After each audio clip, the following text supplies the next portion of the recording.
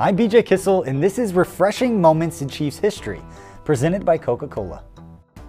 It was December 15th, 2013, Andy Reid's first trip to the Oakland Coliseum as head coach of the Kansas City Chiefs, and the day belonged to running back Jamaal Charles, who helped the Chiefs leave with a dominant 56-31 victory, thanks in large part to his 8-catch, 195-yard, 4-touchdown performance through the air that day. 10-5, touchdown, Kansas City! It's a 49-yard screen pass for a touchdown right out of the gate.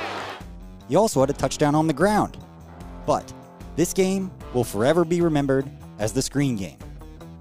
With touchdown receptions of 39, 49, 16, and 71 yards, Charles helped pace the Chiefs to their most points scored in a decade that day.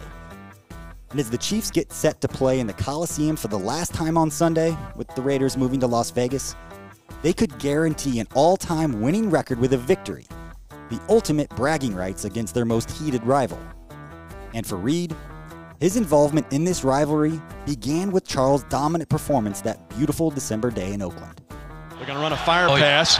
They're going to throw it down the right sideline for Charles. He makes the catch at the right side. Cuts it back left. 35-30. Angling left. 20, 15, 10, 5. Touchdown, Kansas City. And Charles finds the promised land for the 5th time in the game. And Jamaal Charles is obliterating the Raiders.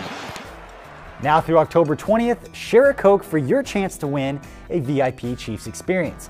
Open the Coca-Cola app and scan the Sip and Scan icon once a day.